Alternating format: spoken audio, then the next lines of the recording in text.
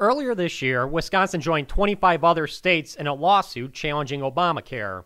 Chief of their concerns is the individual mandate, which requires every person in the country to buy health insurance. It's very important as the lawyer for the state of Wisconsin that our constitutional rights reserved for us in our Constitution by our founding fathers continue to be preserved so we can continue to have some local control. Supporters of Obamacare say the federal government has this power under the Commerce Clause in the Constitution.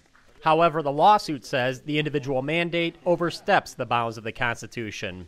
I've been repeatedly commenting that never before has the government required an individual to purchase something just by virtue of existing under the guise of the Commerce Clause. Well, they pointed out that it's not just purchasing something, it's purchasing something again and again and again and again from birth until death.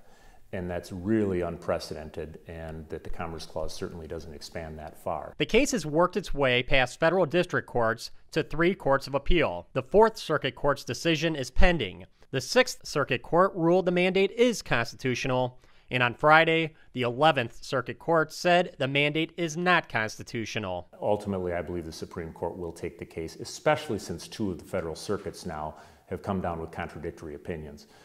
It creates very significant problems if the Supreme Court doesn't take this case and clarify it now. Wisconsin Atttorney General J.B. Van Hollen believes if and when the Supreme Court hears the case, there is a good chance it will also find the individual mandate to be unconstitutional. Well, it's very clear that Congress was limited in their power under the Commerce Clause in our Constitution. And the Supreme Court has a couple of times decided they're limited.